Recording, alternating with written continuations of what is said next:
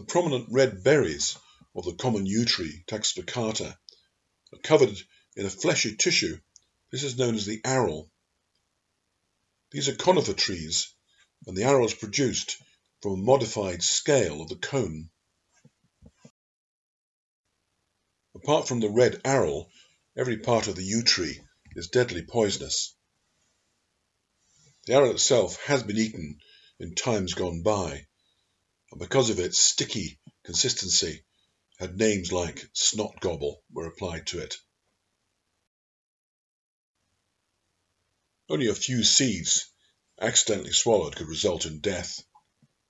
It's thought that the poison developed because larger birds, such as pigeons and crows, which have a crop which can grind up the food, they would be poisoned by eating the seeds. The poison seems to be located mainly in the coat of the seeds.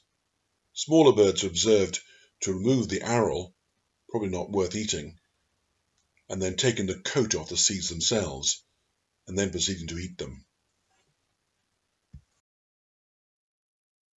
Smaller birds, such as robins and greenfinches, have been observed to remove this poisonous coat, but they're mainly eaten by thrushes and blackbirds. Indeed, thrushes have been known to take over a tree, protect it against all comers, and then slowly eat the fruit.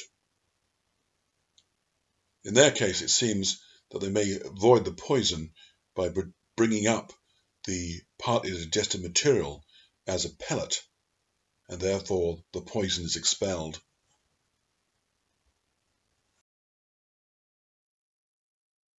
Rodents are known to make winter stores of the seeds.